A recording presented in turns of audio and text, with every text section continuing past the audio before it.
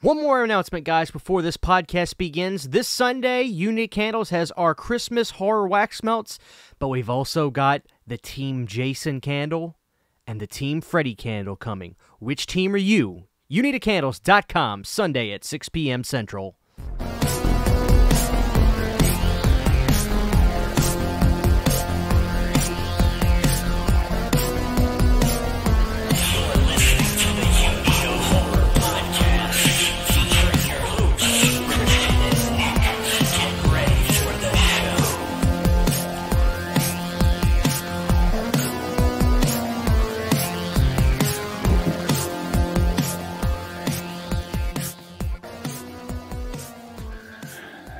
Hey now, what's up, ladies and gentlemen, people of all walks of life? Christian and Nick, we're back here tonight to give you another episode of the Uneeda Horror Podcast. It's been like 2 weeks. We normally don't wait this long to do an episode, but you know, shit happens. And we got this guy with us today. Some of you know him if you watch YouTube videos. Who is this? Who we got here, Christian? What's his name? We got Mr. Cody Leach, man. Big request from the viewers. Cody, man, thank you for coming on the show, man. I appreciate it. No problem. I appreciate the invite. Oh, dude, and I don't mean to downplay that. I've been watching Cody for years. You guys know Cody. He's got a big channel, just past 100K. That's a big fucking deal. By the way, we play X-rated on here, so you can say whatever the fuck you want. But how's everybody doing this evening? You guys good? Everything good? Doing well. I'm alive, brother. Yeah, it's good enough for me. Yeah. It's Friday. Well, so we got Friday and Saturday are my longest work days. So 20 years ago, I loved Friday and Saturday, and I fucking hate them. But Cody, I guess a good jumping off point is, I mean, we wanted to do this kind of like interview style. We pitched a couple ideas of topics, and we felt like they would just come up organically. We know you're Child's Play and Nightmare Fanatic. Those are like your two calling cards. But obviously you cover anything and everything on your channel. So like, how did this shit start?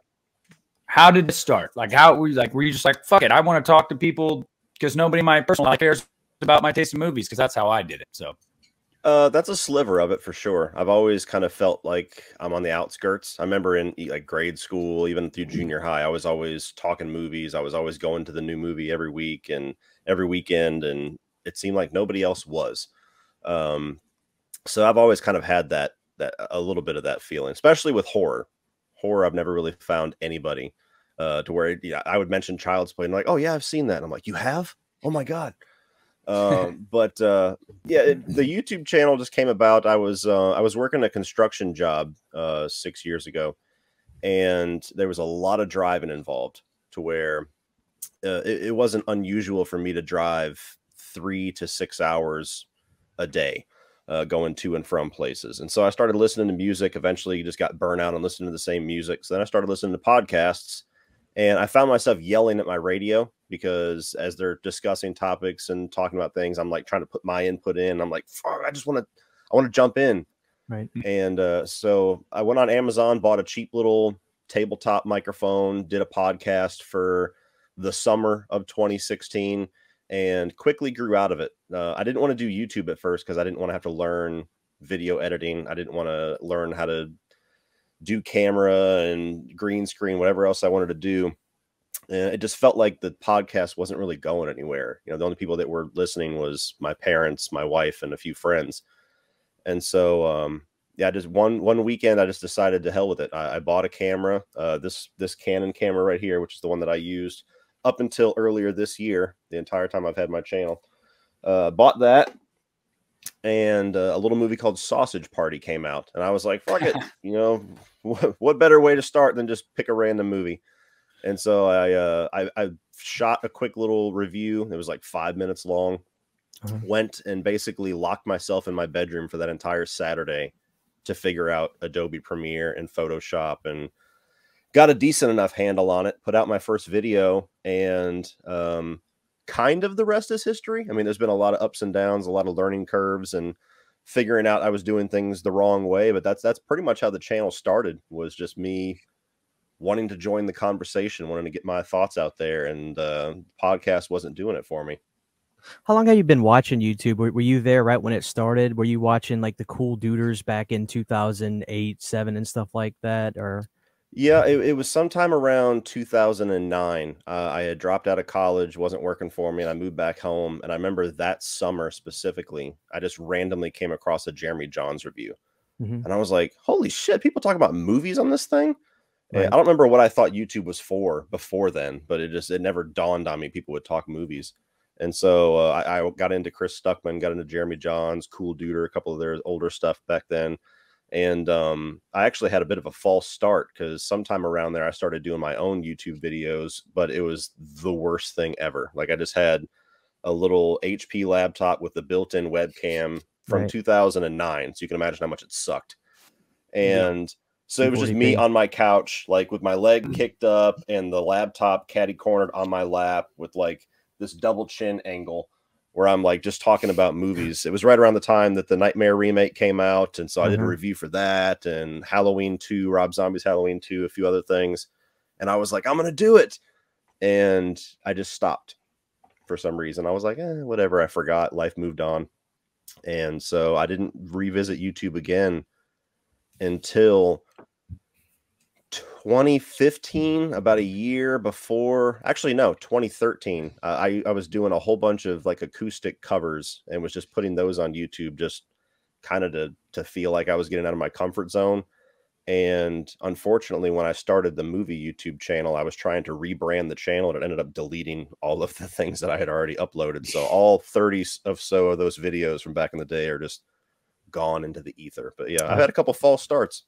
That was going to be my question, if any of those videos were still available, because I love journeying back into the, I call it the wild, wild west days of YouTube. This was before algorithms and stuff. It's just everything was word of mouth back then. Do you miss that sometimes? Do you think playing the algorithm game kind of takes away some creativity? It does. Absolutely. I mean, I don't think anybody who's given YouTube a genuine shot, I don't think that there's any of them that haven't had that moment to where they dump their heart and soul into a video and it just bombs. And then on the reverse side of that, they just shit out a video that they have no passion for, and the algorithm grabs a hold of it and just skyrockets it. Like for up until very recently, the biggest video on my channel for years has been my first Halloween ranking, and it's one of the worst videos on my channel. It was the first year that I was on YouTube, and I was planning on ranking the Halloween films for a number of reasons. Number one, it was Halloween. Number two, I didn't really see anybody doing it at the time. And number three, about half of those movies I hadn't seen. So it was kind of an excuse to finally watch them. And then my daughter was born. And so that plan just went kaput. And so sometime in mid-November, I just kind of threw together this video where you can tell I'm tired because I've been, having a newborn in the house. I'm giving these quick, like, uninterested, unpassionate little pull quote reviews for each movie. I'm like, it's just bad because like the acting is bad and like it's bad. And then I just go through it, and that was the video that more people than anybody had seen on my channel up until less than a year ago. My 31 on 31 finally overtook it. But yeah, I've had videos like that, and then I've had videos like my top 10 Chucky lines where it's just me intro in the video, 10 Chucky clips, me outro in the video, zero effort, was just something I threw out for fun, and it got like 150K in a week. And I'm like, what the fuck? Does that ever beg the question to you? Why do I put all this effort in on all these edits and getting the right lighting? Is it, do you say to yourself, why you gotta make videos that even yourself probably enjoy too, right? Is that why we go the extra mile to make nice edits, make our audio as best as we can? It's like at the end of the day, you almost wonder, does that really matter? Sometimes it doesn't, but yeah, I definitely try to make every video something that I would want to watch. So even if it's more than the topic would really merit, I always try to make sure there's some quality there, because you never know who's going to see it, and you never know who might have clicked on that video and that was their first impression, and they're like, this guy fucking sucks, and they leave. I did like my Hellraiser 22 review. The guy that played the Chatterer saw my review and was like, hey, this is the Chatterer, like, thanks for liking our movie. I was like, holy shit. So it is very true. You never know who's going to stumble upon it, and that stuff's really cool. But it's funny that you mentioned, Christian, that video, Christian's got a video where he was unboxing a Good Guy doll and like just showing off his Good Guy doll, and it's got like over 2 million views, right, Christian? And you have no idea how it got there. It just fucking happened. Well, I have a little bit of an idea. This was before there was such thing as Trick or Treat. This was a guy in the UK that I met, and he made it. It's gorgeous. It's custom made. It's got the face from part 2 where he's got the ruler and stuff. And it was 2013, 2014. So it was kind of I kind of had a feeling this is going to go pretty viral. But the comments were so negative. Like this is why I don't put my wife in videos anymore. They started calling her fat, and my wife's not even remotely. She's not even remotely fat. It doesn't matter. You know, it doesn't matter. She could be a twig, and they're like, fat bitch, and they like find Chucky. any little thing to try to dig at you. I hear you. The best was like the cliche LOL. This doesn't even look like Chucky. Kill yourself. But the comments got so bad. People think I turned the comments off. It doesn't bother me. I don't care. What happened was there was so many held for review comments that I never approved or disapproved, that YouTube just turned the comments off because it became so overwhelming, the held for reviews, that the comments are just off on it. So, yeah. That's awesome. So you said you took a big break from around 2009 to when you started up again. What did you do creatively? You said it was your fellow musician, which is cool. Was that what were you doing, recordings and all that stuff? Were you putting anything out, any bands, anything like that? Unfortunately, no. I think I was just trying to find myself, honestly. After college didn't work out, like I was somebody that all throughout my life, I was just like, study, go to college, life will be easy. Right. And, you know, unfortunately, I grew up in the generation, and it's gotten even worse, where that's not exactly the case anymore. And so after I left college, it was just like, well, what now? Do I do the military? Do I just work? And so that was kind of what I just did. I did YouTube a little bit for that summer when I was just kind of back home spinning my wheels, and then I just worked. So I think that's kind of what I did. I didn't really do anything creative for a while there, which is part of the reason why I think whenever the creative bug hit me in 2016, that's why it hit me so hard, where I'm just listening to podcasts and I'm like, fuck, I could have came up with Jeremy and with Chris. Like I was there, I was at the peak, and if I'd have just known how the hell to frame a camera. And so, yeah, that was kind of the reason for that. It was just like, more important stuff in life just took over. And then once everything got stable, met my wife, we moved in, you know, started having kids and everything. It was like, okay, now we could try it again. Right. Yeah. Did you have somewhere you want to go, Nick? Yeah, I was gonna say, consider yourself lucky a little bit. And I say this like jokingly because like you also back on those things fondly, like you can't help it. Like you understand, like, oh, yeah, that time of my life, and you know, it's kind of neat. But Christian and I still have all of our old videos up, and believe you me, they are not ones I revisit very often. Christian and I, we had a video. We did an episode of the podcast last year where it was literally just an episode. It's like our lowest viewed episode ever, which is wild. But it was just Christian and Nick react to their old videos, and Christian would just pull up our old videos, and we would laugh at ourselves. And because it was the same way for me, man. I was, you know, laptop, webcam, and it started with Halloween. Obviously, if you can look behind me, I'm a Halloween guy. That's like my thing. And Cody and I have had interactions on Twitter over the past few weeks about, because, you know, in 2018, part of me felt like I had a bone to pick with Cody, because like he was very outspoken about the Halloween community and how toxic they were being. And I was like, you know, I guess I got offended. And I was like, we're not like that, Cody. Like, how dare you? But I was never one of those people that would comment on his videos and say that shit. But I was just like, we're not all that. And then Ends comes out, and I like Halloween Ends. And yeah, I need to kill myself. So, you know, it got to a point where honestly, yeah, it's pretty fucking toxic. So kind of playing into that, we talked about the algorithm. We talked about, obviously, as YouTubers, if you want to make any kind of lifestyle out of this, you do have to play into that some, and it does suck. But having, you know, over the past 4 years, Halloween's been a hot button issue. So how has that been for you, being a YouTuber that wants to grow your channel, that wants to get your name out there and make this a way of life for yourself, while having to cover these movies that really bring out the absolute fucking worst in people? After 2018, I kind of just turned the pistol on them and just used it to my advantage. So like 2018, when the new Halloween came out, like I was really excited, not only just for the movie, but I was going through the Halloween franchise for the first time, which is something that I was planning on doing when I first started my channel. So there was a bit of a full circle element to that. Up to that point, I think it was my best produced material because I was doing like full on skits in the beginning and everything. And I had costumes. I was just going balls out with it. And so whenever 2018 came out, that was kind of going to be like this big breath of relief, like, oh, the end of this series that's been this, cool thing I've been building up to. And then I got the response that I got, and it became the opposite of what I wanted. And so after that, I just kind of used it to my advantage to where I never became one of those channels. Not that there's anything wrong with those channels, but I never became one of those channels that only talked Halloween, and any single update, any set photo, we got to do a whole video on it, anything like that. I would just kind of cover it whenever it came time for a new movie. But rankings, if I had to talk about Halloween or any offshoot topic, if I had to bring up Halloween, I would always kind of throw some humor in there to where I would kind of, dig at everybody that was telling me to go kill myself back in 2018 and all the other things that was sent to me.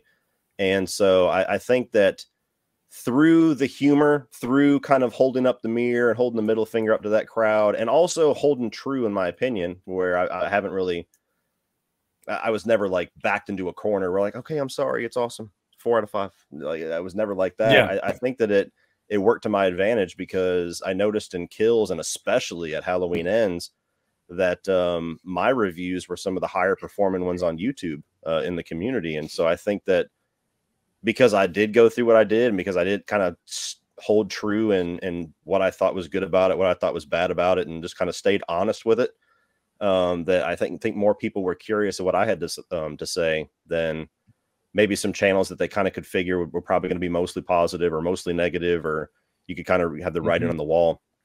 And so luckily I had a lot of other things, a lot of other franchises, a lot of other projects like 31 on 31 and some other things that I continued to build out my channel to a rate where I never needed Halloween. But last year and this year, I definitely got a nice little boost talking about Halloween and a majority of different videos.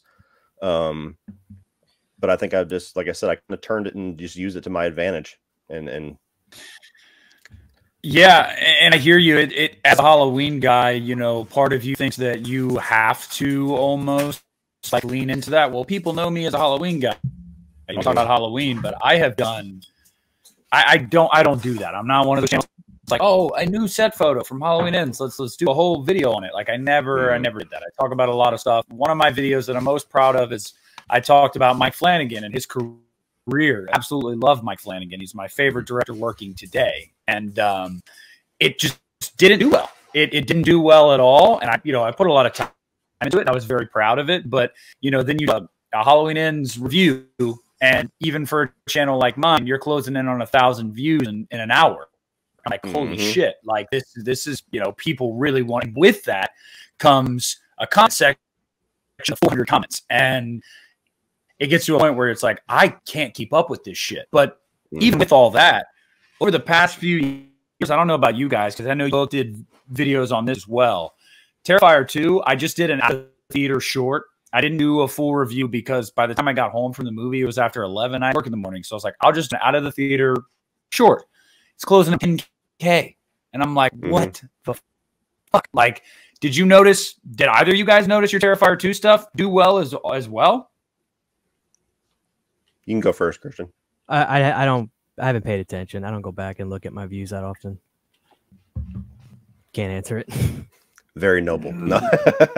No, I was lucky enough to be able to check out Terrifier 2 a bit early. I saw it at Fantastic Fest, so I was expecting the video to do very well, and it did.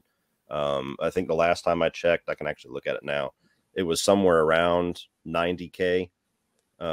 Yeah, which it is really good for me. I mean, I've had between September and October, I've had a very, very good run between the movies like Hellraiser and Terrifier 2 and some things that I was able to see at Fantastic Fest. And then also with Halloween right around the corner, it's at 102K right now. So yeah, that's definitely one of the highest performing just standalone movie reviews I've ever done.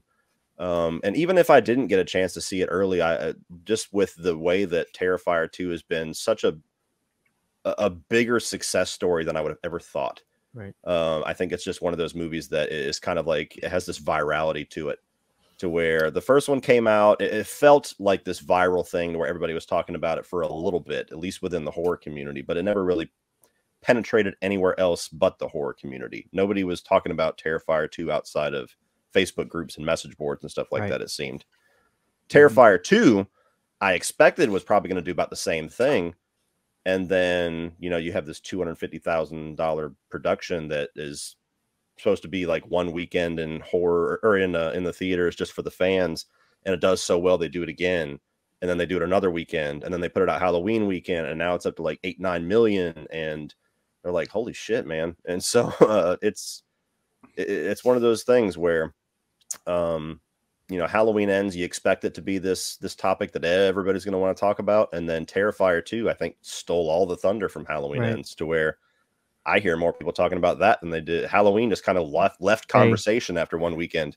Terrifier 2 is the new Halloween. Yeah. And dude, the only reason I noticed is I don't really go back and look at that either, but I'm down on Studio today, and it showed me, like, you know, your real-time analytics, and it was like over the past 24 hours or whatever it is, the Terrifier 2 out of the Fear Reaction, that's a month old, was my #1 viewed over the past 24 hours or so, and it was like 1,000 views over the last day, and I was like, what the fuck? But like, it is one of the movies that like just keeps gaining popularity to the point where part of me kind of worries about the third one, because it's like, I don't want them to put too much money into it. I don't want them to think too much about it. You know, it's like this kind of really grabbing the audience by the balls right now. And like, that's awesome to see with this just super slasher indie movie. Yeah, about the third one, but yeah, Christian and I, we both loved it. I know you loved it. I did watch your Fantastic Fest review of that and of Hellraiser, and it was a big reason why I'm so excited for Hellraiser, to know that, you know, some of the people in the community that I look up to, that, and to be fair, you're not somebody, in my opinion, that says what people want to hear. I think you're the polar opposite, and that's a good thing. I would agree. I think it's yeah, you're very true to yourself, and it's like, if I don't like this, I don't care if it's got a big fan base. I'm going to tell you it fucking sucked, and like, and I appreciate that. But also, Christian and I, you're not alone here, Cody. Christian and I are both big Rob Zombie's Halloween 2 fans. Oh, thank God! There's 2 more of us out there. Yep. I'd like to switch. One. I want to switch gears. You know, Nick did good. We almost went 20 minutes without mentioning Halloween, which is a good record for Nick. So that's really good. Fuck you, Cody. I like to get into the mind of like YouTubers and stuff, and see your thought process when you said when you jumped back in 2016. I think a lot of people that watch YouTube, I get this a lot. I'm sure you get it all the time. How do I start? What should I do? What should I review? Blah, blah, blah. What do you remember when you launched back into it? And do you remember what mistakes you were making? And did you have a plan of action? Do you remember, this is what I'm going to do? Or will you fly by the seat of your pants? I'm going to review this today, do this tomorrow. What do you remember about that time? I made all the mistakes. I kind of just did everything, which is the worst plan to have. You know, one of the biggest mistakes, one of the most common mistakes I feel like people make is when they start YouTube, they try to do all the things that they like. I like the movie live news shows. I like the in-depth reviews. I like video gaming. I like cooking. I like DIY. I'm going to be a hub for all of it. And my channel is going to be awesome because of that. And you don't realize that that's not to say that maybe somebody hasn't succeeded doing that, but that is the hardest way to go about it, because YouTube wants you to be specific. They want you to be niche, because if somebody subscribes for your movie reviews, they might not give a shit about your DIY videos, and vice versa. And so, yeah, when I started off, I was doing movie reviews. I was doing my own version of like Collider Movie Talk without going live. I would just film it as if I was doing a live show and have all these graphics, and I didn't know how to edit worth shit. And then my computer was a dinosaur, so it would take like 9 hours to render every video. I was doing top 5s. I was doing video game videos. And then I figured out these things called trailer reactions that I was like, that doesn't seem entertaining to me at all, but okay, I'll try it. And then those videos were just views all the time. And so I was kind of just chasing anything that would work. And I quickly found out that if you're trying to do everything, you're going to succeed at very little.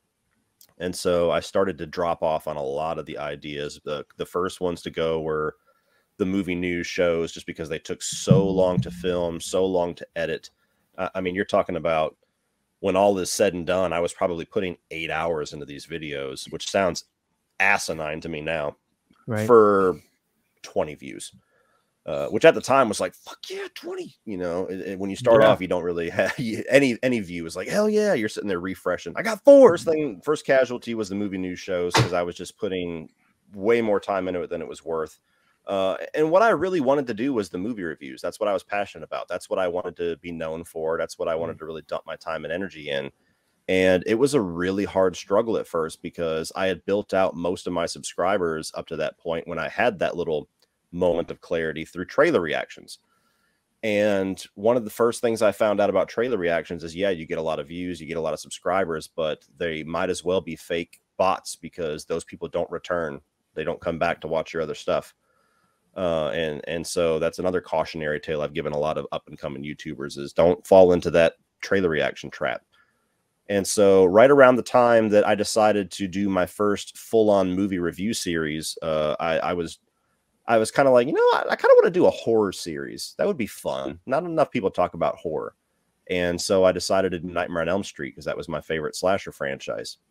God bless. And yeah, right around, I'll say around the Dream Warriors review, maybe even a little bit after that, because I was still reviewing newer movies as well. I stopped doing trailer reactions, was just reviewing new movies and doing the Freddy series. And I started to notice that my views were getting a lot higher and a lot more consistent on my reviews, which is what I wanted. So I kind of had to like retrain YouTube, or retrain my audience to fit what I wanted to do. And so then I just kind of stayed the course with that. Eventually moved into Friday the 13th, eventually did Chucky and Texas Chainsaw back to back, still reviewing the newer movies, started doing movie rankings, just kind of stuck with what worked and what I actually was passionate about, and trying to kind of hone my craft a bit. Because, you know, to what you guys were talking about earlier about watching your earlier videos, like my first handful of movie reviews, I cringe when I watch them, because I can tell I'm just saying the things that I hear other people say. Like, I'm using these words, I'm using these terminology. Yeah, where I'm just like, the cinematography was great, and this and that, and like it was just such a cookie cutter what I've heard other movie review people say. You know, Cody, real quick, it's so funny when you say that. I remember telling Nick one time, we had an episode where I was brought this up, and I was like, you know, dude, honestly, what the fuck do any of us know about cinematography? Like, seriously, like, you know.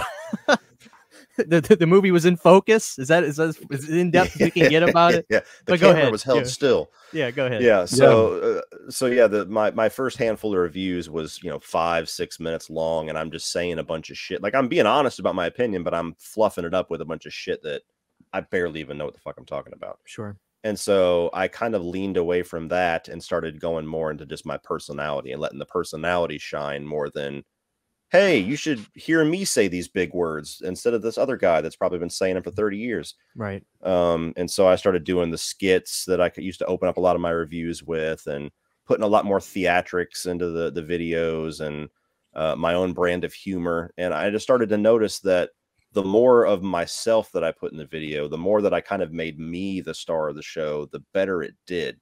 I would turn some people off, of course, but for the most part, that was what people would return for. And I'm like, well, fuck, who would have thought YouTube? That makes a lot of sense. YouTube. Okay, let's just, you're the star of the show. We're watching you, motherfucker, not just coming on here to hear other people's words. So yeah, it kind of just took off from there. I mean, I learned lessons along the way about editing tighter, about, you know, getting the flow of the video, getting the thoughts out quicker, not having a lot of intro language and stuff like that. That's another one that I've kind of done here recently. But yeah, probably the biggest trap after you really get the ball rolling and you start to get some traction, you start to get your groove. The biggest trap to avoid is not knowing how to evolve. Because I know so many people that they're still making the same exact types of videos the same exact way today as they were 6 years ago, 7 years ago, 4 years ago. And then they don't know why they're not gaining traction, why they're not, you know, they're not breaking through the ceiling. And I mean, even channels that are up in the 100Ks, sometimes I see do it, and I'm like, well, I can watch a video from 6 years ago, and it looks exactly the same as the one you released yesterday. Let me ask you this, Cody. Going back to what you were talking about with when you started doing the nightmare videos, can you kind of let's say you've got your pot here and these ingredients. Can you try to help me figure out, because I think this is what people are really interested in. A lot of people that, and especially YouTubers that watch the show, they want to learn how he did it. I want to know what he did.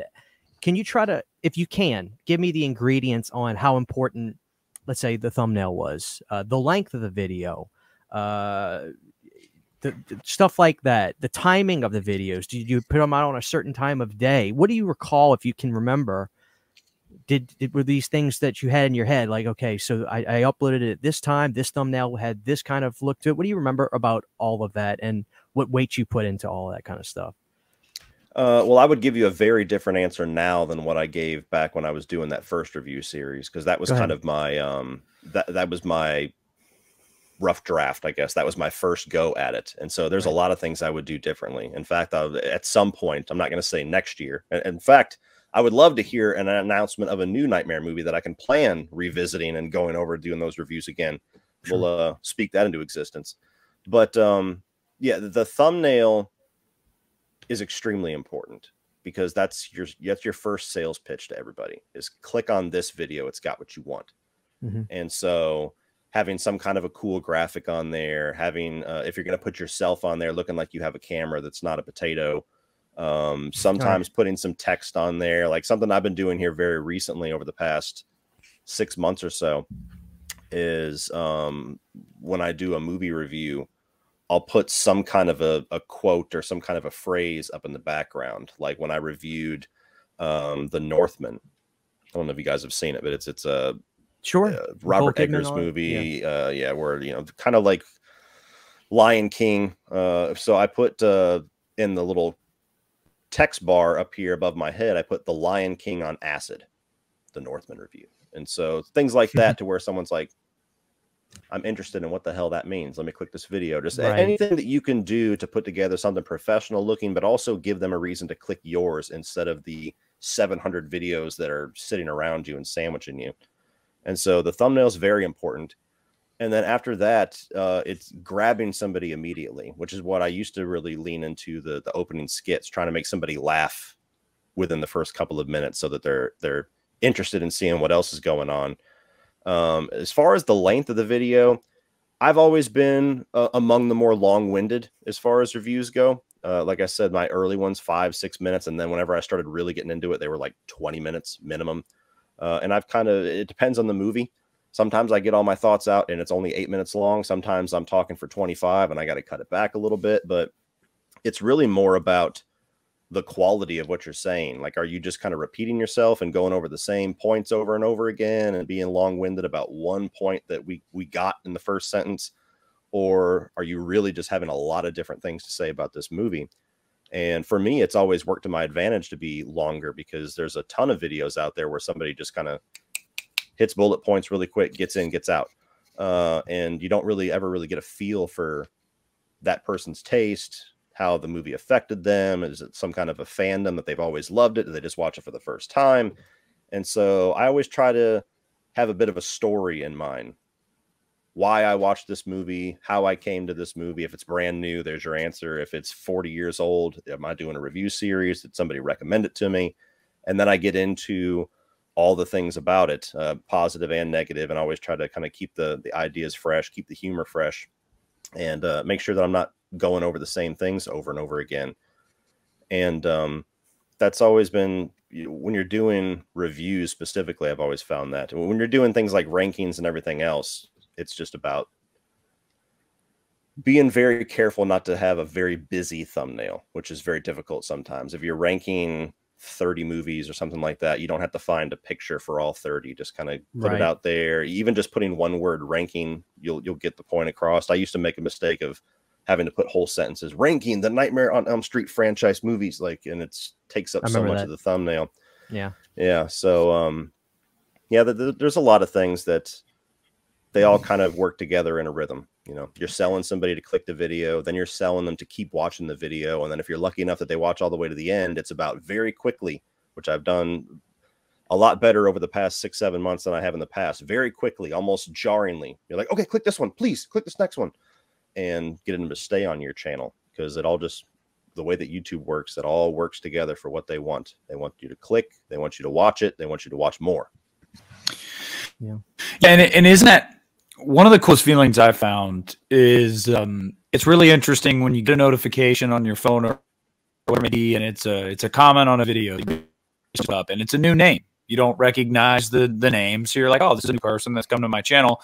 Then a few minutes later, you get another notification, same person, watch another one of your videos, and then another one on another video, and it's like, holy shit, like they're just going through and watching these. So like, kind of is a nice feeling as a content creator, because some people really don't understand like how much time can go into this stuff. Like, and yeah, how the nicest thing that you can do, whether you like what the person had to say or not, is to take the time to watch and, you know, show support. And so, and it's really nice to see those kind of instances where someone's going through your oeuvre and just kind of like commenting, you know, every few minutes on different videos. It goes like, wow,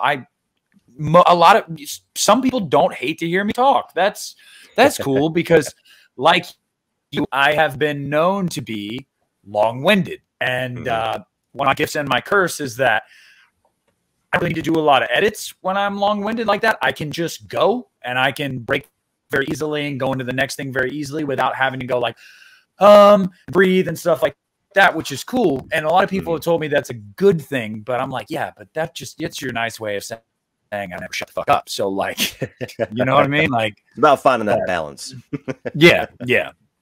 So yeah, I mean, Christian, I mean, for anybody, you guys watching, listening, we get comments all the time from you guys, and I'm sure Cody does too. I've seen him posted on his Instagram story before many times of people asking for advice if they want to start a channel, if they want to start a collection, whatever it may be. Like, no further than a guy like Cody, who has amassed a very big following, and his channel is performing at its peak right now. He's firing all cylinders. So this kind of advice is really good to listen to and take to heart, even for somebody like Christian and I, who have smaller channels, but obviously have aspirations to grow. So, I mean, yeah, that's a good line of questioning there, Christian. I should have thought of that. I do have a video too that I released about 2 months ago where I just dive into all the things that you were talking about. It's about an hour long, where I took a bunch of people's most popular questions about YouTube and just did a whole video kind of categorizing it, things to do on YouTube, things not to do. So if you are coming to my channel for those answers, there's actually a whole video where you can find a lot of those things. I asked this we watched a movie. I want to ask you the same question. Which milestone meant the most to you? Which subscriber number that you ever reached? Because their answer was very interesting. Which one is the most, you were like, oh my God, this was like the really special one? Believe it or not, probably either 1,000 or 1,500, because I hit 1,500 on the day of my 1-year anniversary. And YouTube, when I started it, it never crossed my mind that it would be anything that big. I mean, I'm always confident in myself, and I'm always like, I'm an entertaining guy. You know, there's going to be people out there that'll like me, but I never thought that it would be anywhere close to what it was. And so whenever especially through all the trials and tribulations you go through when you're starting a channel, especially when you don't know a damn thing about what you're doing, like I did, to where you're dumping hours and you're dumping your heart and soul into things that go nowhere. And you're just like, dude, how the fuck do people do this? Right. And working a full-time job and having a family, like all those things added on. And so whenever I'll stick with 1,500, but like whenever I hit around that spot in my 1 year, I was like, this might be something. Like, that's a lot of fucking people. It might not be after you're, years in, or if you really just sail past that number, but back in the day, you're like 1,500 people are watching me. Like, I don't even know what a room full of 1,500 people looks like.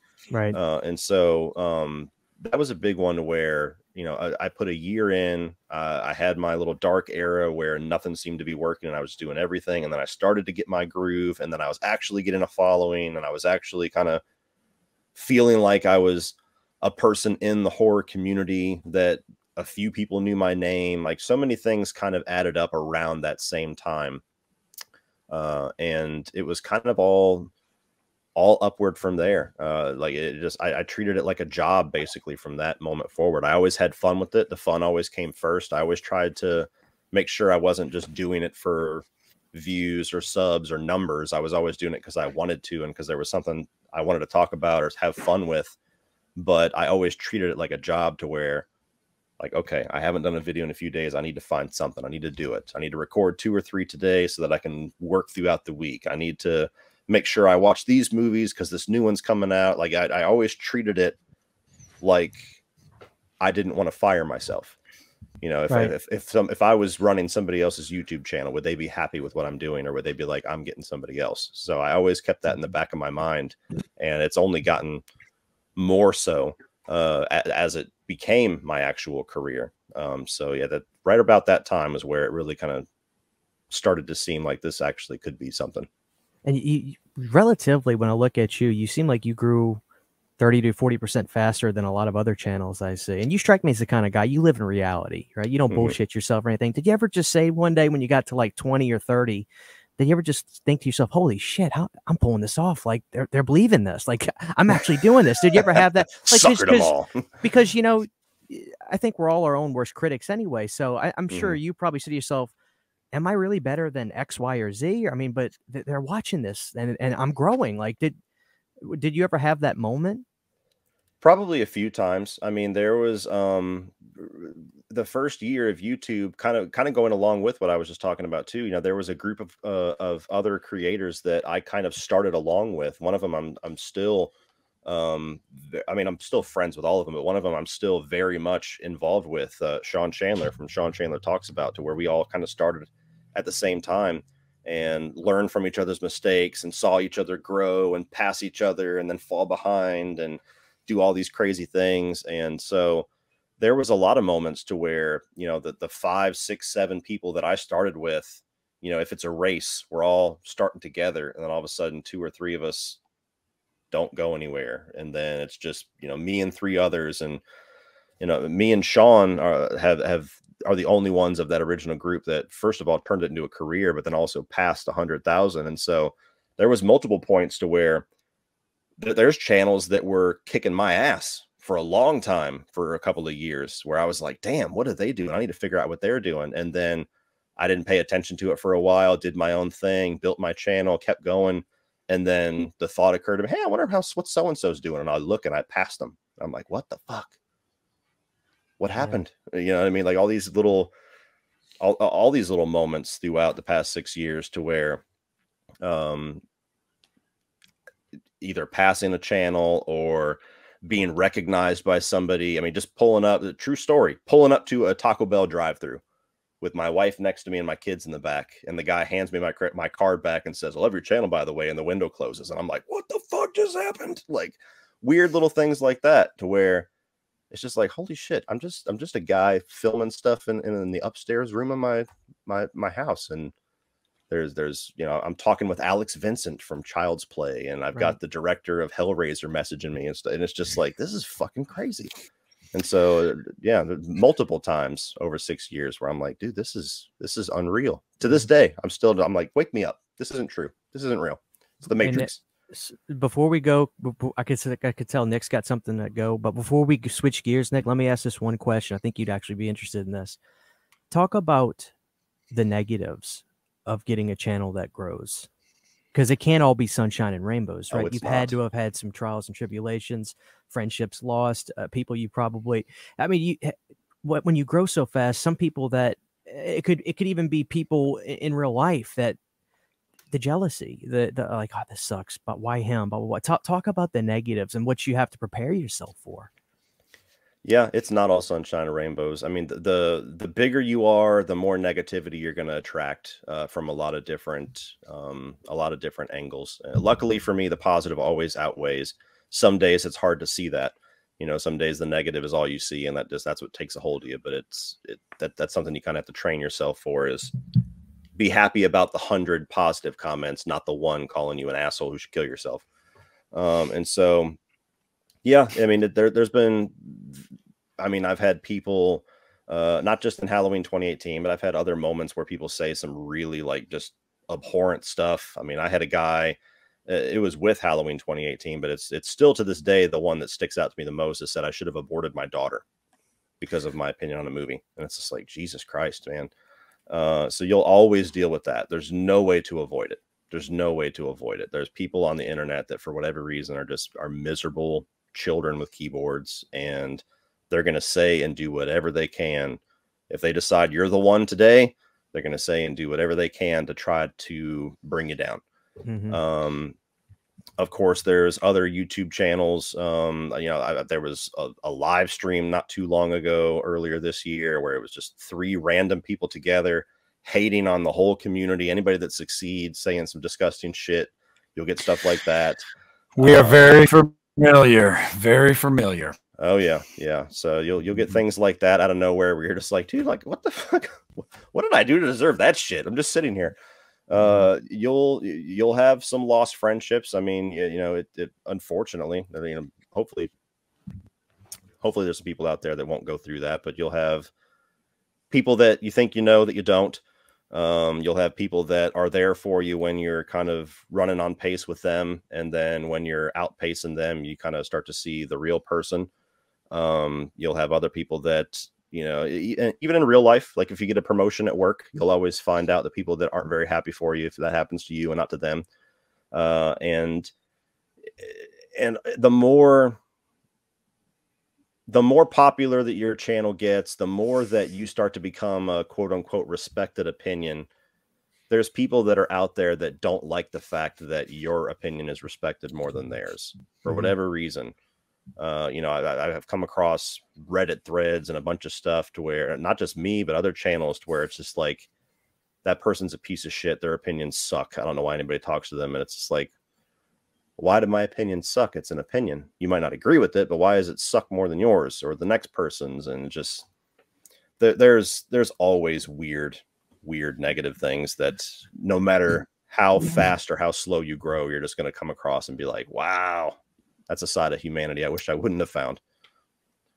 Yeah, I mean, it's this constant argument that you have all the time as a YouTuber that you eventually get to a point where you just stop having the argument with people, because it's like we're arguing subjectivity here. Like we're arguing art, and art works for everybody in different ways, and something may resonate with you and something may not, but that doesn't mean that you're right and they're wrong or vice versa. So it's just like you get to a point, and I really got to that point with Halloween where like I really I love the movie. I really, really did. And, a lot of people threatened to take my fan card away. I'm not a real fan. And it's just like, I mean, watch one of my Halloween collect videos and see the thousands upon thousands of dollars I spent on this series. Like, I don't need to prove my fandom to anybody, but the movie resonated with me in a way. And I liked that it was different. And, it's like, if you didn't, that's cool, man. Like, not every movie can be like Jeepers Creepers Reborn, although Christian and I were easier on that movie because we knew it was going to be garbage. But there are movies that you can objectively say that's a bad fucking movie. But most of the time it's just subjectivity, man. And it's like, I mean, to your point though about like, the experience you had it at the drive-thru, and I'm sure you've had many experiences like that. Like Christian and I, like I'm right around 3K. I've only been taking this seriously for about a year and a half. Christian's closing in on 15K, and like, so our channel's considerably smaller, but we went to Scare Fest together, and just having one or two guys just be like, hey guys, like huge fan of the podcast. And we're just like, oh, cool, man. Like we really appreciate it. So it is a really cool feeling. It really, really is, because I say the same thing all the time. I'm just some nerdy horror movie fan that sits in my family room and like record shit. Like I don't, and I always feel subconscious when I'm doing it, because it's like, if anybody was here right now, they would be like, he's talking to himself. It's like, no, I'm not. I'm talking to people on the internet. Yeah, I did that once. I think it was on Facebook, where it was like, describe what you do for work in a bad way. And I was like, I sit in a room by myself and talk to a camera, and then I post the video online so people could watch me talk to myself. Like, when you boil it down, that's really what you're doing. Let me ask you this. Let me ask you this, Cody. So when I started YouTube because I watched a guy named Pizzal, which I'm sure you're aware who he is. Oh yeah. He's become like my mentor, and I was always blessed that if I had a problem or if I was going through something, he's been doing it longer than me, and I look up to him, and he's a friend, and he's my mentor, and I can ask him questions and stuff. Do you have that? Do you have a Pizzal, somebody that you can go to if because there's always somebody, no matter who you are, there's always somebody that's been doing it longer or bigger, whatever. Do you have somebody that when you were going through something or you don't know how to deal with something, do you have that person? To a degree. Like I said, me and my buddy Sean Chandler kind of started together, and he skyrocketed at one point to where he was passing 100K, going full time, like back when I was still like 30, 40K, maybe even smaller. And so him and I have always kind of bounced ideas off of each other, asked each other's questions, or hooked each other up with sponsorships. Like we've always maintained that really good friendship to where even if I was still at 5K, he's the type of guy that would still do that for me, and I would do it for him. And so it's he's very much the guy that I go to whenever I was going full time, whenever I was debating on going full time and I was scared to death and I didn't know what I should do. He was the one person that I was like, hey, do you have like a little bit of time to talk? And he set aside like an hour and a half and just talk on the phone with me about all the things to kind of keep in mind and making sure I had my head on straight and make sure that you're thinking about this. And that phone call is one of the major reasons why I went full time and decided to throw caution to the wind, because all of the things that he was bringing up is like, okay, nobody thinks about this. Nobody thinks about this. And I was like, oh dude, I wrote it down, like taxes, like all this weird shit that is in your distant mind. You're just thinking about paychecks and how I'm going to work doing this shit. Like that phone call was one of the major kind of reassuring conversations where I'm like, I've got this. Like, even if I fail, it's not going to be because of me. So he's very much been that person to me whenever I need certain things. Other things, me and him are both like, I don't know, dude. We'll try it. We'll see what happens, because we're still kind of learning together as we go too, since our channels are about the same age in very different spheres. You know, I'm more horror. He's more blockbuster, MCU, DC type stuff. So luckily we kind of have that a little bit of a codependent relationship with certain things like that. I'm more dependent than he is. So it's got to feel pretty good to have somebody to lean on and not feel like you're alone, right? Oh yeah, for sure. I mean, we attended the Fantastic Fest together. He lived in Austin, and so I stayed with him, got to meet his family, stayed there for about 8 or 9 days, and we went through that experience together, met Chris Stuckman together and all that stuff. So it's been really cool to have somebody like that, you know, so many people that I know and still are really good friends with have kind of dropped off or stayed at a certain point in YouTube or left YouTube altogether. And Sean's the only one that I know that is still like full steam ahead the same way that I'm going. So we'll always have a bit of a conversation to be had with each other about what's new in YouTube. What did you learn today? Mm-hmm. Yeah, go ahead. It's really nice to meet these people in person too, and find that don't just get along virtually. Like meeting, you know, Scarefest was the first time I'd ever met Christian, and we've been doing the show for 1.5 years. And you know, first time I met Piz, and I've been watching him for a decade plus and stuff. And I meet these people in person, and it's like, oh, it's just like it is online. Like we're buddies. Like we have a lot of common interests, and you know, it's not weird or anything like that. So that was nice. But what early ones that people look up to. It's funny. I did a Halloween 3 review in 2010, where when I was still a teenager, and I was just railing on people that, like, it's not a Halloween movie because it doesn't have Michael Myers, and I was like, you know, just going in on people. And Christian, to me, that was one of like those videos way back in the day for him that also made him want to start a channel. Like, oh, I love the movie too. Like, you know, I'll talk about this kind of stuff too. So it's weird how it changed. It's like Christian kind of looked up to me, and then like I didn't do YouTube for the better part of a decade. And Christian has this running joke because I didn't do my Halloween 4 review for like 5 years after that. And I said, like, all right, guys, you know, I'm here to do my Halloween 4 review. I was sick. I had bronchitis, and Christian's like, we fucking got that. It was over a year, and he's like, sorry guys, I was sick. I'm like, were you fucking on your deathbed? Like, what happened?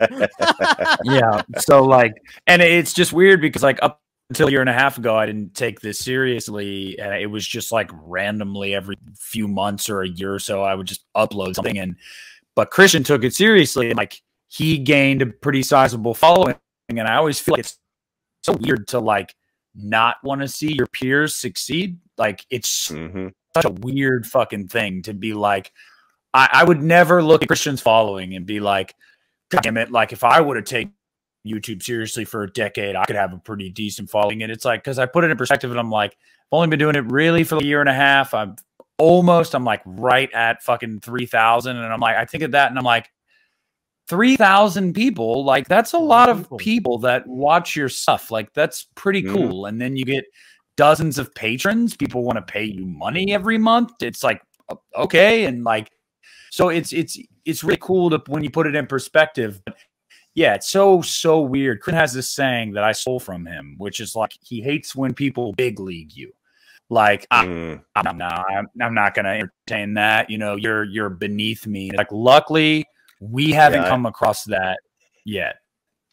That stuff irritates the living fuck out of me because people need to remember where they came from and remember how hard it was when they started and how reassuring and how awesome it was if you even ever experienced it, having somebody that you either looked up to or somebody that was farther in YouTube than you that acknowledged you or did a collab with you or helped you out with anything. I always tried to maintain that. I mean, a couple of my best friends that I still do most of my collabs with are right around 10K. And I never think of them as the 10K guys.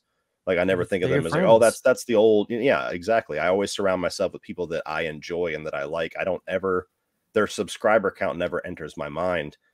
And I always try to use my platform to help those types of channels too. Like I always get so frustrated, and I've voiced my opinion on Twitter a number of times to where nothing aggravates me more than when I see channels that are in the hundreds of thousands, even in the millions, and they only prop up their peers that are in the same exact space that they are. Like, I don't remember who it was, but I saw a channel that was somebody on Twitter that's in the millions. And they're like, what do you think is an underrated channel? And they're like, oh, this channel. And I clicked that channel and they got 3 million subscribers. And I'm like, how the fuck is that underrated? Like, what the hell? Because your grandma doesn't watch that channel yet. Exactly. Yeah. And so, like, nothing wrong with liking those channels and nothing wrong with helping out your peers. But, like, it frustrates me when you get a chance and somebody's like, what's a good up-and-coming horror channel?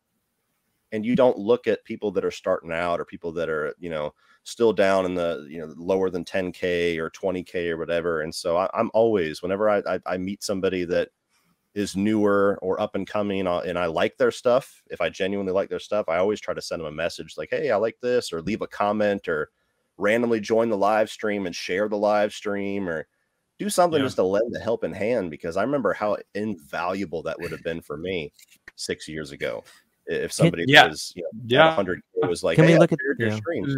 Can we look at the flip side of that though, Cody? Do you get people that clearly just want to have you on their show, or say, hey man, you should put, do you see the flip side of that where it's pretty obvious that they're not trying to talk to you, it's just hey, I need you to help me out? Do you get that absolutely. And how do you deal with that?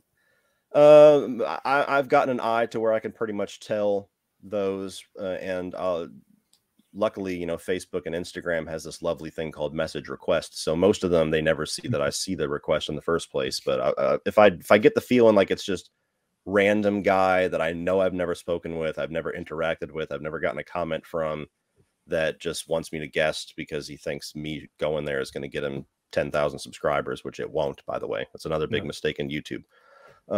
Those are the ones that I'll either politely decline, or I just won't accept the message request. I tend to do that for people that are either, they win me over with how they write the message. That's all it is really, where if they write it and I can tell this person knows me and actually does watch my channel and has a good reason for me to show up, and it's just because they want me to be there just to have a conversation. It's not like a sales thing, or it's not like, hey, your face on the thumbnail is going to make this skyrocket. If it's not that type of thing, I'm usually way more inclined to show up. And I've actually met a couple of really good friends that way, to where they wanted me to come do a guest spot or come do a video on their channel or a collab, and I do it, and then I still talk to those people, very good friends with them to this day. Whereas I've gotten a dime a dozen where it's just like, hey, this is my channel, this is my podcast, do you want to be a guest? ? Submit. And I've never heard of this person. I never hear from them again. There's definitely that bit of it. So it's up to everybody's kind of judgment, I guess. Which is why when I reached out to you initially, I made sure to like say in a message, you know, I've been watching you for a long time. I definitely consider myself a fan, and you know, we've covered a lot of these bases with a lot of these, you know, larger horror YouTube channels that we've had on here, and it's not to prop this podcast up, because we have a pretty decent base, you know, of followers that watch in the thousands of every episode. But it's to give people that like our stuff, they're probably fans of Wham, they're probably fans of Cody Leach. It's cool to get these guys together virtually and like, oh, these are some of my favorite YouTubers on one panel, like talking. Like, that's really fucking cool for them, and it's cool for us too. People that we look up to, that we've watched, that we kind of aspire to be at times. We're like, we want to take their brain, and we want to talk to them. We never, Christian and I, we don't have a rule about like, hey, if you come on here, you better fucking promo the shit out of it. Like, no, come on here, we'll post a video. If you have time and you want to share it when it's up, awesome. If not, cool. Like, it's never been about that for us. But I mean, I do have a question for you. My biggest moment for me, my most what the fuck moment while doing YouTube was, I was doing a live stream a few months ago, and John Campia was watching my live stream and just tipped me $50. And I thought it was bullshit. And I was like, okay, someone like pretending to be. Were you on that video that he made? I might have been. Because they talked about it on the show that night. Someone sent me a link. They're like, they're talking about your interaction with John, and I was like, this isn't John Campia. He comes in the chat again. He goes, no, it's really me. I've been watching for like 20 minutes, really enjoying your guys' conversation. Didn't mean to hijack your discussion. Like, keep going. I was like, this is fucking wild. Like, so I guess to me, what was that moment for you? Like, what's been the biggest, like, holy shit moment? Like, who, like someone watching something or commenting or in a live chat? What was the biggest one you can think of? I haven't had one quite that significant. That would have been pretty awesome. I've been watching John for a long time too. Probably, it's actually a funny story because it wasn't a positive interaction at first, but it eventually turned very positive. I don't want to give too many details because it'll be a long story, but through a series of events, I found out that Alex Vincent, who plays Andy in the Child's Play franchise, watched my channel, or at least had watched my channel at some point. And back when I first started, I really leaned into kind of the rant flavor. If I didn't like a movie, I had to make sure I went extra ranty on it. And one of my videos that got that treatment was Cult of Chucky. And, you don't say. Yeah, exactly. And so basically, I had ended up finding out later on that, yes, Alex Vincent does know who you are, but he's not the biggest fan of you. And I was like, oh, and just like my heart just sunk to my stomach. And I'm like, what the fuck could I possibly have said? It's been so long since I did that video. And I'm like, I'm scrambling to go watch it. And there's a moment in the video where I talked about his performance and I was a dick. And so I had reached out to him on Instagram. I kind of swallowed my pride and was just like, dude, I don't know if you're ever going to see this. I don't know if you're going to want to respond. Like, I heard that you weren't appreciative of this. I totally understand why. I've grown a lot since then. At least I think I've matured a lot. I didn't know what the fuck I was doing. I was young. I was just saying whatever the fuck I thought was entertaining, not caring at all about even the sliver of a thought that anybody notable was ever going to see this shit. And kind of clarified everything and got on good ground with him. He luckily responded. I would consider him a friend because I've talked with him numerous times since then. He's watched my live streams on the Chucky show a number of times and messaged me right after the show, and we've talked a little bit, so that it has a good ending to what could have been a very bad story. But that was the one for me where somebody went to go get a year or so before I found out that he didn't care too much for me at that moment. Somebody had went to get a picture signed for me, and they were like, and he knew who you were, and I was like, holy shit, really? That's cool. And I never Never thought anything of it until a year later when somebody completely different was like, "Did you know that?" Did it give you any clarity on what set him off? Did he tell you? Or? I basically said that his performance was terrible, and no question why this guy hasn't acted since whatever year. I was just, yeah, it was rough, and so I watched it, and I was just like, "Oh fuck, I don't remember saying that. Why did I say that? That's so bad." But yeah.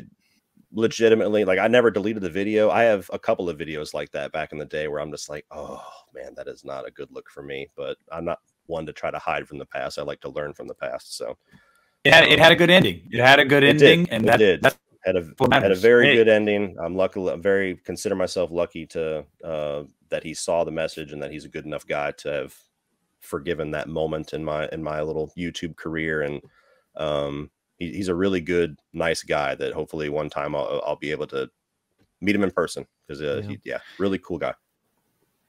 Now, it's interesting. Go ahead, Nicholas. I was going to say this. He was just on the topic of child's play, and I was just going to say really quick, we did a live commentary for Seed of Chucky like 6 months ago or whatever, because people had requested it, and we didn't make it to about 20 minutes left in the movie, and Christian, he wanted to die. And it's one of the most epic moments, I think, on our show's history. Christian just went on this tirade at the end of the episode, and he was like, fuck Chucky, fuck you to Chucky, I'm done. The TV show, y'all can fucking have it. I'm done with Chucky, fuck this shit. And he's a Chucky fan. He absolutely is, but he's been so burned by a lot of the decisions that Don Mancini had made. Yeah. And I'm a David Kirshner, Tom Holland fan. That's what I am. So I was going to ask you, Cody, how are you feeling about this TV series? Because I can't lie to you. The first season, I was genuinely surprised. And this second season, I have been like, what the fuck is this? Like, it's a mixed bag at best for me. Christian, he hasn't watched either season yet. I'm not watching it. Yeah. I don't need to. I'm not interested. I'm pretty much right there with you. Yeah, I've been Don Mancini's creative ideas are extreme hit or miss with me personally. There's some people that love how wacky and crazy he gets. There's people that's loving this season of the show, and that's awesome. He's got an audience that loves everything that he does for the most part. He also has people that dislike pretty much everything that he does. For me, he's on again, off again. Seed of Chucky, I do not like that movie. I've given it so many chances. I've tried to let time heal wounds. There's certain things that he was going for in that movie that were ahead of its time to a degree, with some of the representation and things regarding Glenn that, I try to watch it here recently through a new set of eyes, a new generation, new cultural thing going on. And I don't think the movie works at all. It's just not for me. Now, Curse of Chucky, I love. I think that's a great Chucky movie. Fucking very cool. Back to the basics, kind of going more to that classic flavor.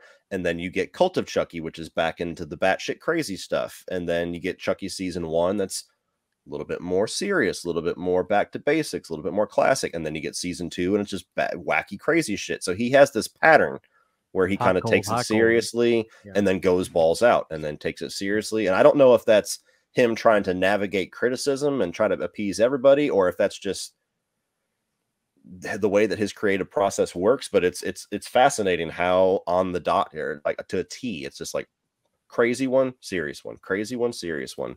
And so I'm with you. I had nothing but skepticism for season 1. I'm just like, okay, the last one was Cult, which I did not like. So already my tone is kind of disappointed. What is Chucky going to look like on TV? Is he going to be able to kill? Is he going to be able to swear? All these questions that I had.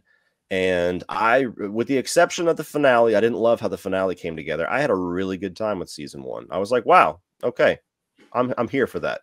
I still probably would prefer a movie in the more serious vein, but this is fun. I can dig this.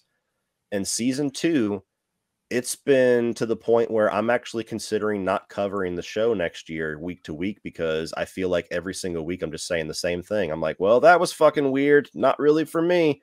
And it's just throwing all these crazy ideas at the wall. I mean, I don't necessarily know if you care about spoilers or not, Christian. Yes or no? I'll sleep perfectly fine. Go right ahead. Okay, so it by this point in the season, it's very clear this season is essentially like a sequel to Seed of Chucky. It's just trying to legitimize that movie. It's revisiting the characters and the storylines and plot lines that were left hanging from that movie, and now we're going to catch back up with it. And it's just very confusing for me. It's frustrating for somebody that doesn't like Seed, but it's also confusing because I just don't know. I would love to actually have an honest conversation with Don Mancini as a fan and just be like, dude, what is the deal with the Seed of Chucky stuff? Like, is it something where you just genuinely feel so passionate as a creator that you just think that thing is misunderstood and you really love it and you want to lean into it and you're never going to not acknowledge that movie as a part of the canon? Or is it like a Rob Zombie thing to where you just make whatever you want and don't give a fuck who watches it, who cares? This is my movie, this is my series, which I respect. Or is it, you're trying to, now that season 1 performed very well, you're trying to go back and try to do that again and see if you can do it in a way that is more palatable for people? Like, I don't know, but it just seems very strange to me that for a movie that it seems mostly universally despised. There is some fans to it. And I know some people I know one person that's their favorite in the franchise. So there are fans of it, but for the most part, Chucky fans, casual fans, and critics do not like that movie. So why do we keep going back to it? It's almost like stubbornness.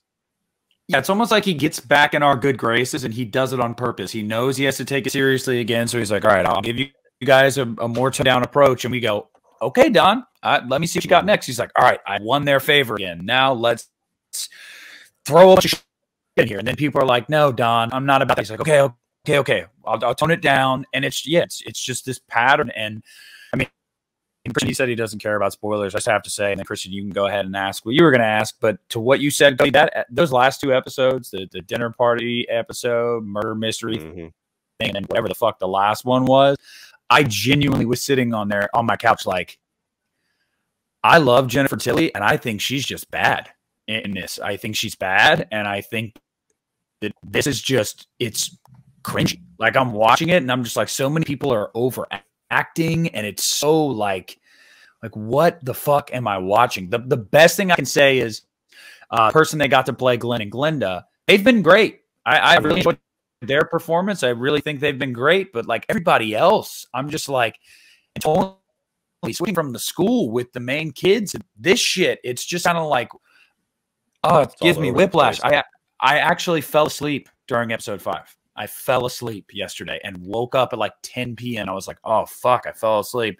I probably didn't miss much because it just, I'm just really struggling, man. I'm really struggling. Yeah, it's really strange because, I mean, we've seen Jennifer Tilly act really well. I mean, she's an Oscar-nominated actress. I think she's phenomenal in Bride of Chucky. And she's still really good in Seed of Chucky, despite the fact that I don't like what they're doing with their character. And I've had this conversation with my buddy CP numerous times regarding her performance. And I don't know. It just feels like she's being directed to do that. It feels like in all of the Tiffany stuff, they're just turning the camp dials to like 11. Right. And they're like, just go big.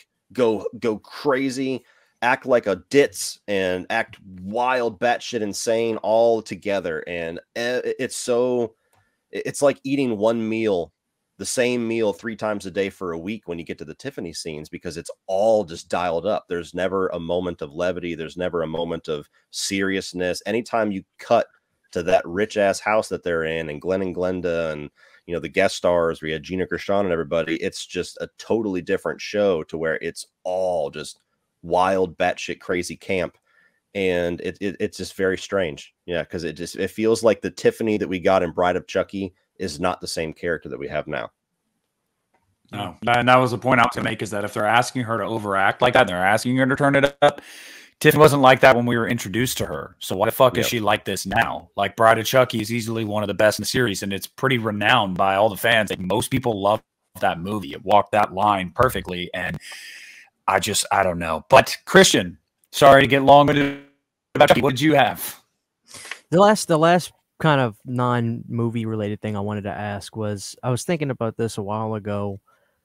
How important was the family dynamic with going full time on YouTube, because I could see that in a lot of instances just becoming a disaster. I mean, the skepticism about it and things like that. You don't have to get too personal if you don't want to, but what can you share about like the decision that we're sitting the family down and that kind of thing? I mean, it must have been like a big deal. It was. It was. I was working a job. Just under 4 years is the time I spent at this company, and you know, I'm the type of guy to where I really dive in head first into anything that I do, whether it's a new job or it's a hobby like this. Like, I put myself into it completely. I'm always the guy that tries to overachieve, and whatever the expectation is, I'm going to break the expectation. And this is a company that, after a couple of years of just feeling like I was going at 150%, it just became clear that they did not care about that. And once that realization came, I was depressed for a very long time. I would go to bed angry that I had to wake up in the morning, and I would wake up depressed that I have to go to this job. And I kind of suffered through it because of my family. You know, once you have a wife and you have kids, you'll put yourself through a lot of shit just to kind of keep everything consistent that you normally would not if you were just a single guy. You'd be like, okay, fuck you, I'll go work somewhere else. And so after doing that for so long, hoping that things would turn around, hoping that things would get better at work, and all the while I'm maintaining YouTube, not really much less than I am right now. Like, obviously I do a lot more now that it's all that I do, but I was still putting out 3, 4, 5 videos a week sometimes. So I was maintaining both, killing myself because I was always tired, always exhausted, always burnt. Right. But it got to a point to where, around the middle of last year, around the summertime of last year, to where I don't want to misuse the word, because I don't want to. It's a very serious subject that a lot of people are touchy with, but like, I genuinely felt like I was bordering on feeling like suicidal around this job, because it was just like, I felt like I was just stuck. Like, I can't get out. I can't find a job that's going to pay like this anywhere else around here. I hate every day of my life I have to go here. I enjoy myself on Saturday, and then I'm depressed all day Sunday that my time is coming to a close where I don't have to be at that place. And my wife just saw it on me, to where there was nights where I would come home and I would just sit in my bed and just, I don't want to do anything. You hungry? No, I don't want to eat. You want to watch something? No, I don't want to watch anything. And she was the one that suggested it to me. She was like, you can't do this anymore. Like, you can't survive like this. It's killing you, and it's killing all of us, because you're just like this shell. And so she was the one. She's like, why don't you're succeeding with YouTube? Like, whatever you're making now is a pretty good amount of money, is pretty successful, and it's just going to be bigger whenever you can dump all of your time and energy into it. And that's the only time where you're happy, when you're putting yourself into something and getting something out of it. And so she was the one that was real. I was more reserved than she was. I was more worried about it than she was. She was like, just fucking do it. Like, even if we'll be fine, we'll figure it out. If it doesn't, you can always get another job. And so luckily it was actually a very easy conversation, because I didn't have to sell her. She had to sell me. Did you have any preconceived notions on how she was going to, in the back of your mind, had you been thinking about doing it and nervous to talk to her about that kind of thing, or? No, I was always, even up to maybe a month or two before I actually went full time. If you asked me, hey, are you ever going to go full time on YouTube? I would have told you no, because YouTube is very unreliable. Sure. You know, YouTube is always changing rules, changing things with copyright, changing things with monetization. You know, I came up in the era to where in the first year I was on YouTube, they got rid of monetization for channels that didn't meet a benchmark. Right. And I was grandfathered in, luckily, but there was, you know, now channels had to get 1,000 subscribers and 4,000 watch hours and everything else. And then they introduced the little yellow monetization button, like all these crazy changes that added in with the fact that, you know, you never know what your paycheck's going to be. You never know what videos are going to succeed, what videos are going to bomb. And so, you know, the thought terrified me that I could work for a whole week and make really bucks, not make shit. And so I was always like, no, like, I'm maintaining it fine with a full-time job that's reliable and my check's reliable. I'm never going to be at a point where I'm going to throw caution to the wind. And then it was kind of like a rock and a hard place thing. And so the only reservation that I had with my wife is because she also has a full-time job. And so my biggest worry was, are you going to resent me that you have to leave and go to work and come home and I get to sit at home and watch movies and play video games and talk about them on YouTube? Like, it's still a job, but it's a pretty fucking awesome job. Like, is there ever going to be a point to where you look at me as if I'm not pulling my weight or I don't have a real job? Like, that's kind of what my worry was. And I mean, we're a year and a month and change in, and I've never gotten that from her. I've actually gotten quite the opposite, to where I'll show her like, holy fuck, look how much I made this month. Like, look how many sponsorships I'm getting this month. Look, I got this thing going on. And she's always just like, that's fucking awesome. You know, she was, this past weekend, whenever I was on the cusp of 100,000, she was refreshing and checking the subscriber count more than I was. So, I'm very lucky that I have a wife that's, been very supportive and kind of is even though she doesn't watch my channel, is my biggest fan. It's good to hear that, though, because we don't see her, so it's always interesting for me to know the dynamic behind the scenes and how important that is. I think the audience would be very interested in hearing about that. So that's great. Yeah, it's everything. It makes or breaks it. Like I said, she would be the one person. All she would have to do is say, no, I'm not comfortable with that, and I would have never done it. I mean, I would have never been the guy who says, no, you can go to bed worried about whether or not I'm going to have the money that we need. I'm just going to go off and have fun. Like, I would, you know, she was the determining factor, and I'm lucky that she was the one having to sell me and not the other way around. Does the dad role change at all now that you're not stay at home is the right term, but because you're home more, did she say, oh, now you got to take this one to ballet, or you got to do that, you know? Oh yeah. She got hers on the back end then. She did. And I can't argue too much with it, where she's just like, shit, I'm going to work. You're going to have to do this. And I'm like, the fuck? Well, okay. Parent teacher that's meetings fair. Tonight. So you're going. Exactly. So yeah. Anytime my kids needed anything in school, the first year I would be the one to kind of drop things and go. And, you know, I pretty much do all the cooking and all the grocery shopping anyway, but I would do that during the day. That wouldn't be something we'd leave to the weekend. Here recently, this year's my first year that my youngest is starting school. And so awesome. She gets home at right about 3 o'clock. And the older two, I never had to watch. So I could go to the movie theater. They would come home and be totally fine, self-sufficient. But now that's all changed to where somebody's got to be there whenever the bus comes. And so that's been my thing, is now I'm the one that walks to the bus stop and picks up my daughter and helps her with her homework and gives her a snack. And when she's ornery, tell her to, like, okay, you're taking a nap till mom gets home. Like, I'm kind of that, that's fallen on me for the most part, since being able to go full time. So yeah, we've had some shifts with some things to try to make it, you know, quote unquote fair. Fair. Have we had the, take the parent to school day, and what is it called, career day, where the parents show up? Have we had that moment yet where you get to tell the kids, I talk to a camera and people watch me talk to a camera? We haven't, but I'm looking forward to it and dreading it at the same time, because if anybody's going to do that, it's going to be my youngest. And I'm like, what am I going to be like talking to a bunch of first graders about, like, yay, I have a YouTube channel, and they go home and watch it. And I'm like, fuck, cheetah, fuck. It's just, it's one of those things where, whenever we did the orientation this year, right at the end of the summer, I was walking the halls of the high school that I graduated from with my oldest, who just started high school, and we were walking through, and there was this random kid. He's like, is that the dad that does Twitch? And I was like, no, I'm the dad that does YouTube.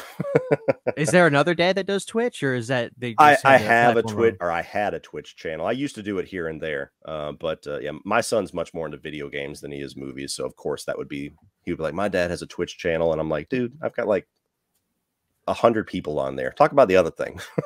Now, is that a conversation that your boys had with you? Like, Dad, like, I think I want to do this too. And do you push them into that sort of thing, or is it, hey, do what you want to do? No, we haven't had that conversation. And I would be, I've always told my wife that whenever my kids are at that point where they have to decide what they want to do, I'm going to try to be supportive of what they want to do, while being very realistic with them. Because I grew up in the era, as I've already said, where my parents were like, college, nothing else but college. And it wasn't even really true when I was in high school, but it's definitely not true now, to where that's the only path. I mean, you can go to trade school, you can go in the military, you can do something like this, you can start your own business. I mean, there is so many ways that my kids' generation have to make a living that it's insane compared to what it used to be. And so I've actually I've had a cousin of my wife's message me a couple of years ago, and he was like, "Hey man, do you think that me and my son could come over and hang out with you for a little while this weekend? I kind of want you to talk to him." And I was like, You want me to talk to him about what? And then he messaged me. He's like, "Well, he really wants to be a YouTuber, and he doesn't want to go to college. He doesn't want to do anything. He just wants to be a YouTuber. And I want you to tell him that that won't work." And I'm like, "Well, yeah, you're supposed to ask somebody that didn't succeed at it to do that." Yeah, exactly. And so that would be a conversation to where I would even if my kid walked in today and he was like, "I don't want to go to college. I want to be a YouTuber. That's what I want to do." I would be like, "Okay, well, that's fine, but you got to know that's really fucking hard. Like it's not easy. I may make it look easy because you've only seen me do it, but you don't know all the time and energy it goes into it. You don't know all the times that we've had failures and I've had failures, and there is so many channels out there that have loads more talent than I do that haven't been able to succeed for X, Y, or Z. I mean, I know a channel that started around the same time that I did that has really great thumbnails, has really great production value, looks professional, sounds professional, and he's still sitting at about 1.5K because for whatever fucking reason, YouTube hates this guy's channel, and I can never understand it. And there's going to be channels like that. There's going to be people like that. And so it is not a basket that you want to dump all the eggs into.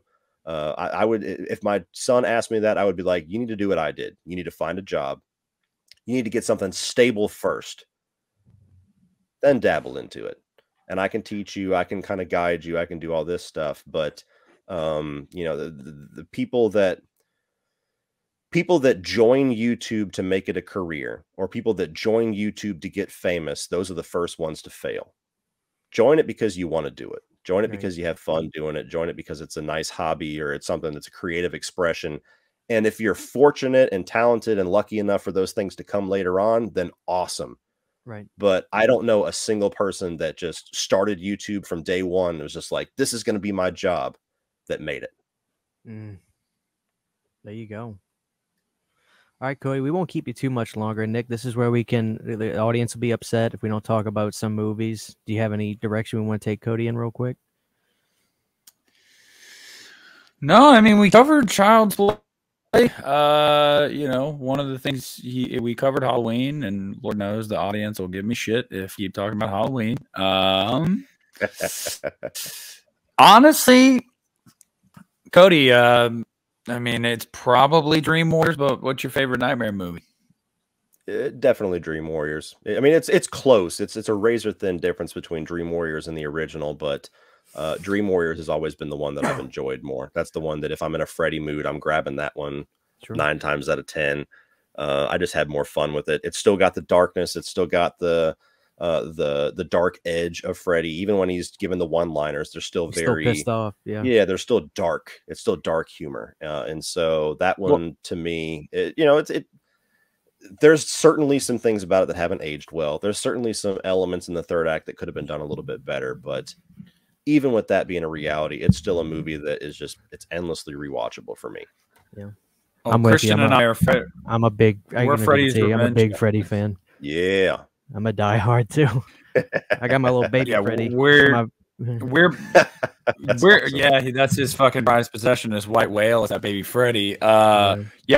We're Freddy's Revenge, guys. That's our favorite, and for a lot of the reasons why, even in your review of it, whenever you've talked about it, you've always been fair in saying like, this is the meanest Freddy. This is the best look of Freddy. I think that's why we gravitate toward that movie, because, as Christian put it, he's the devil in that movie. Like he's just the devil. Right, Christian? Would that be apt to say? Yeah, and the movie certainly has. It's not the most well made by even a country mile. They reuse shots of Jesse and Grady doing the push-ups when they had different clothes on. It's technically flawed in some ways, but I just think it has an X factor. You can't really put your finger on it where it's just fucking. I love it. It's scary. It's good. I've come around on it a lot more this year than I ever have. It's never been one of my favorites. There's been elements of it that I've always liked, but it's always been very strange. and very off kilter and very unique in what I would not have said is a good way. But here recently, I've been kind of getting my youngest daughter, into horror, because I was introduced to horror when I was 4 years old. You know, all parents have their own different rules. Some parents won't even tell their kids about horror films until they're, you know, sprouting pubic hair. But you have she saw me watching Scream earlier this year whenever I was getting ready to review that franchise for the new film, and she was just like enamored with it. For like a month straight, she's like, I want to watch Scream, I want to watch Ghostface. And so it kind of like warmed my heart. I'm like, she's just like I was. She just wants to watch all this stuff. And so I over the past couple of months, I've been introducing her to Freddy and Chucky, where I'm like, I think you're ready. I think you're ready. How's that going? It's been going very well. She's been loving Chucky. She always wants to watch Child's Play 2, which is my favorite, so that's really cool. And when we watched Seed of Chucky, it was kind of my test, and I don't even think we made it 10 minutes in, and she turns to me. She's only she just turned 6, so she was 5 at the time. She turns to me and she goes, "Ew, I don't like Chucky's son." And so I laughed about that. But her favorite Freddy movie is 2. God bless her. That's so I was just like, I was like, honey, why this one? Why? And so anytime she wants to watch Freddy, she's like, I'm gonna watch Freddy 2. You got the body, I got the brain. And she keeps going around the house saying that. And I'm like, fine. So I've watched it with her at least 3 times over the past couple of months. And fabulous. She's brought me on around to it a little bit, where I'm like, okay. Well, we're talking about Freddy. Go ahead, Nick. Go ahead. I was just going to say, we were talking about Freddy. I have got to say, Cody has this running thing on his channel. He says it all the time. Anytime he does a ranking, he already knows what I'm going to say. He goes, I always tell myself I'm not going to talk about this fucking movie anymore. And then for some reason, I end up talking about this fucking movie. And it's Freddy's Dead. He fucking hates the movie. Christian enjoys Freddy's Dead. I mean, he does. He does. He understands what it is. He totally gets it. It's a Looney Tunes cartoon but he enjoys it. But yeah, I mean, Cody, is that your most hated film? Yes, it is.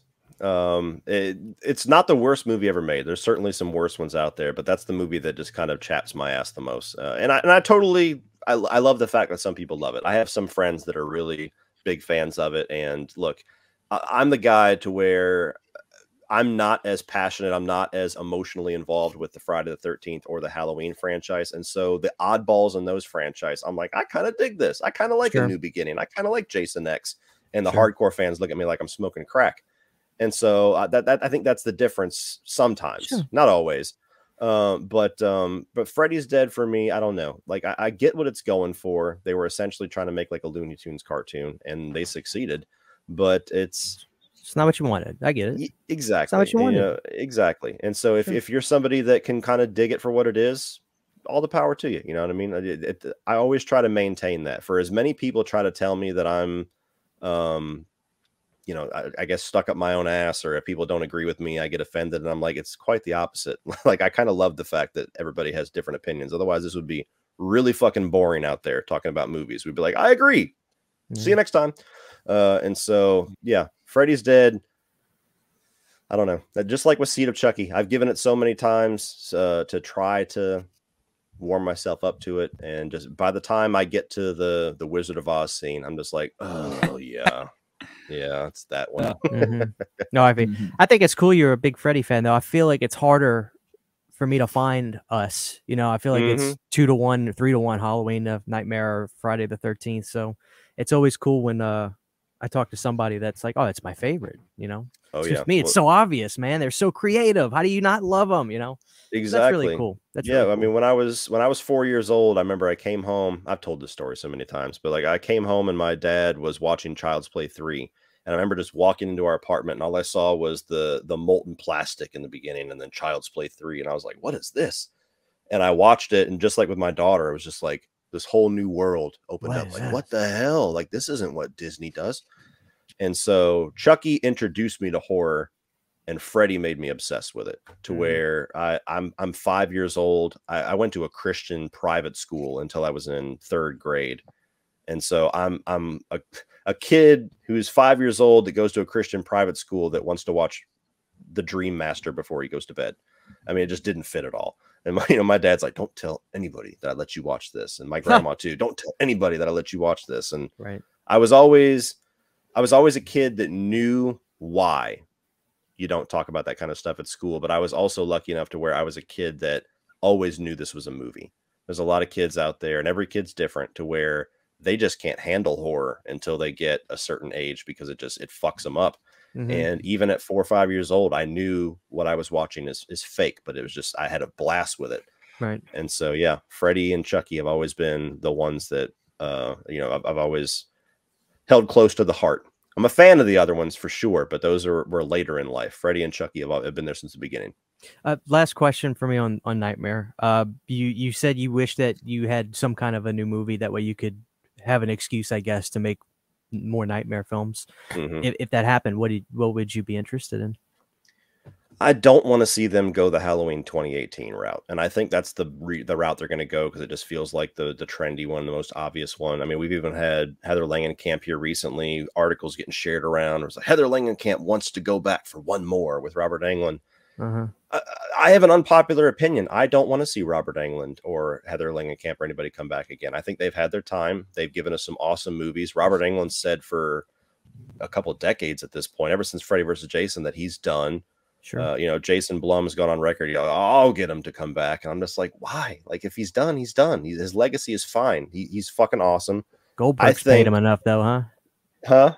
Those Goldberg people paid. They paid him enough. Oh yeah, there's always an amount you can get. But yeah, I'm of the opinion that if they get a really good script and you get a director that's competent, first of all, but second of all, very passionate about the franchise and wants to do something different with it, and you cast somebody who's either completely or mostly unknown, the way that Robert Englund was in '84. Sure. As long as the script is good and the actor is good, you're going to see a Freddy that you're going to like. Like, everybody acts like Jackie Earle Haley was the rule. Like, nope, it didn't work that one time, and so it'll never work unless it's Robert Englund. And I'm of the opinion that Jackie Earle Haley did pretty damn good for what he had to work with. He just had shit to work with. And so I really want to see them start fresh. I don't really want to see beat for beat the original film again like they did in 2010, but I want to see them start fresh with a new Freddy, with a new direction. And Freddy is, if any of the big horror icons, Freddy, you have carte blanche. Get your setup, and then the kill scenes and the nightmare scenes with all the technology we got nowadays. There's no excuse not to have a movie that's just fucking balls out and just do some things that they could never do in the 80s. Yeah. And so that's what I would prefer. If we have to go back, if we have to do the fucking requel thing and go back, I want them to see like a direct sequel to Dream Warriors. Don't go all the way back to the beginning. We've seen that with Halloween, with Candyman, with Scream. Just do a sequel to Dream Warriors and stick with that fantastical element. Catch up with those characters. Yeah.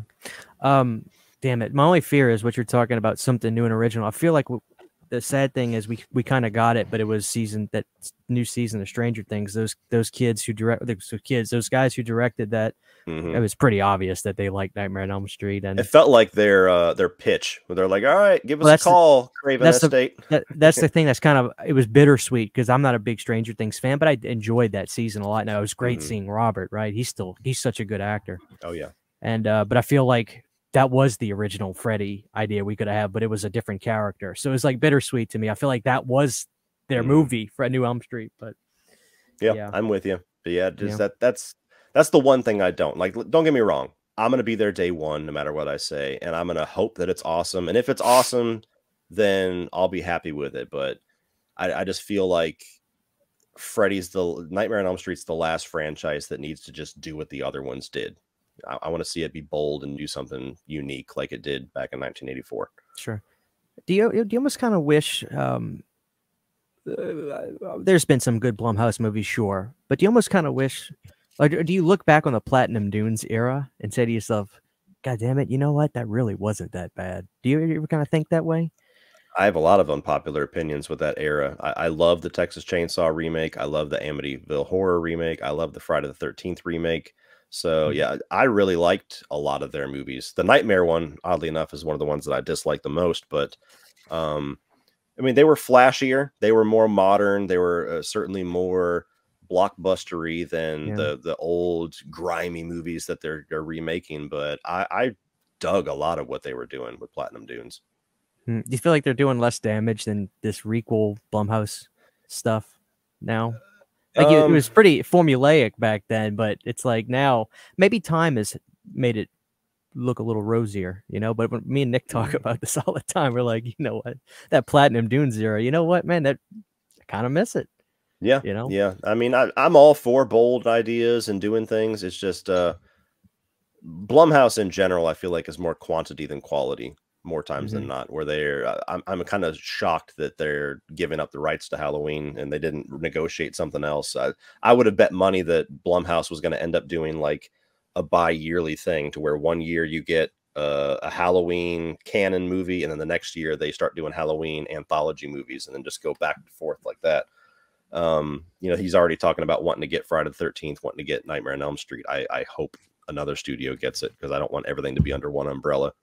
Sure. But, you know, we've had a lot of good reboots. I really liked Scream 5. I was a big fan of Candyman. Thought they could have ended better, but I liked what they did. But, you know, even the Child's Play remake, I'm a bigger fan than most. But it's at the point to where, you know, we got to that point at some point where the Platinum Dunes era where it was like, okay, how many of these fucking movies are we gonna remake? Like, even if there's some good ones on the docket, it just felt like, ugh, I've had enough. And I feel like we're at that point with this requel stage to where Halloween did it, Candyman did it, and so many others are doing it. And it's just like, okay, how many movies are we going to delete everything but the original, go back and just call it the same name as the original? And so that's where I'm at with it, where I'm like, okay, time for a new era. Let's do something different. Kidding, right? Yeah. All right. Well, Nick, do you have anywhere else you want to go with Cody before we wrap up? No, I think I touched on most. You know, we kept them almost 2 hours at this point. You know, I feel like we shouldn't overstay our welcome, Christian. We should, you know, it has flowed nicely. Let's not fucking ruin it. Okay, so I'm actually going to ask the last Halloween question. So you liked Halloween Ends, right? But did you feel like as a story, it's almost laughable how it doesn't really make any sense? Or did you? Yeah, absolutely. I'm one of those people where I'm firmly planted in the middle on that one. I totally understand why a lot of diehard Halloween fans are like, what the fuck is this? Why were you even thinking about going in this direction? And I also understand a lot of the diehard fans that are like, this is so fresh and unique and cool. I love it.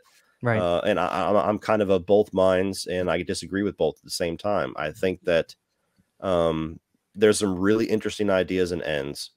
Sure. I like the character of Corey Cunningham. I like the idea of evil taking new shape and evil spreading and, you know, unlocking evil within people and things like that. There was a lot of interesting ideas that were being explored in the movie, but I think the most interesting ideas in the movie weren't explored enough. And I feel like the movie is of two different creatives to where you have anthology Corey Cunningham people, and then you have we got to wrap up this Laurie and Michael stuff, and then the movie just kind of turns on a dime in the last 15 minutes and gets rid of this in favor of this.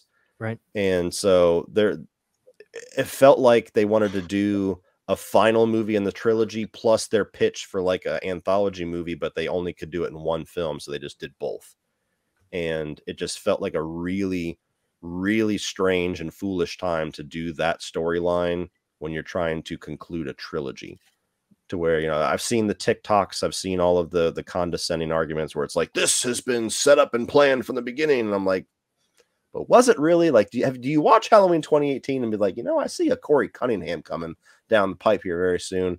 It's a movie that I like a lot of the bold, unique ideas. I think that it would have made a really interesting story, but it just feels very weird as the concluding chapter of a trilogy to do it then and put the Laurie and Michael shit off to the side and barely have Michael in the movie and have him get bitched out by a new guy and just all these things where I'm like, ooh, I watched the movie and that was my only reaction when I did my little theater reaction. I was like, motherfuckers are going to be mad about this one.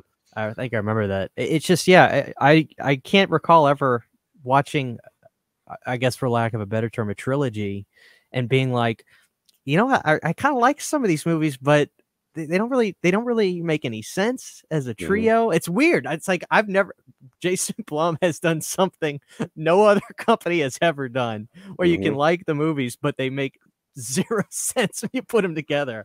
Yeah, it's just crazy. It's kind of like what happened with the Star Wars sequel trilogy, to where you're just like, this feels like somebody new came in and started from scratch with every single one of these. Yeah, I'll be damned. All right, Cody. Well, hey, man, thank you. Really, I appreciate you coming on and giving us your time, man. What do you think the next year looks like for you? Well, I don't know. That's the weird thing about hitting 100K is you're just like, well, what now? Like, obviously it's going to be a long time before I hit 1 million. That's the next, plaque, I guess. That's the next milestone. But I want to finish out the year finishing out my John Carpenter review series and a couple more new releases that are coming out. And then next year, I probably want to try to do some new ideas for shows, or some new ideas for some recurring segments. I've had some ideas of doing like top 10 of like 1980 and then top 10 of 1981, and doing a series where I go each year. And if that succeeds, maybe move on to the 90s or the 70s. I have an idea for kind of like a movie battle type, kind of like an essay video where you take, like, I don't know, Terminator 1 and Terminator 2 and do like a really highly produced edited video where you talk about the pros and cons of each and crown a winner. Like, I want to do something different next year. My first year being full-time, I kind of just wanted to triple, quadruple down on everything that I've done, try to improve what I've done, and just really just go balls out. Right. And now that I've done that, now that I've hit 100K, now that I've certainly got I've got the wheels on the ground as far as just career wise. I want to try to do some different things next year. Have you dove into much of the Italian stuff, the Darios, Lucios? I have not. That was a big flavor of the week back when I was in Killer Flicks, and so I dove into it years ago, expecting the greatest thing on earth. And the three that I picked, I started with Suspiria, which is the one that I did like. And then I tried to watch Tenebrae, which I did not like. And then I tried to watch The Beyond, which I kept falling asleep through. So I think I just had a rough start getting into Italian horror. Really weird, man. It's like drinking beer. It's like you just got to get used to the flavor of it. But I think you'll end up, if you dip back into it, I think you'll find some stuff that's great. Like Zombie is a classic, the Lucio Fulci movie and stuff like that. That'd be cool. I remember you did Maniac, right? It's not Italian, but the Joe, that's a great one. The stuff like that I love too. But awesome, man. Well, that sounds great. Again, Cody, thank you for giving us your time, man. It's great to have you. Congratulations on the family, the 100K, all that stuff, man. It seems like you're on top of the world. So I know the people are happy to see it. We're happy to see it. So that's awesome, man. I appreciate it very much. And thank you for inviting me. It was fun. Absolutely. Nick, you want to close this out? Well, guys, that's it. I mean, if you I'm sure most of you, if not all of you, will probably already follow Cody. But if not, we'll put his links down below. Check out his channel. Obviously, Cody Leach. We appreciate you guys watching. We apologize that there was a little bit of a delay in us getting Cody on here and just between episodes. It was fun, Cody. It really was. It's nice to meet people that you watched and you look up to, and they're not dicks. You know, it's always nice to find that out. Because sometimes you do worry about, like, are they going to be assholes?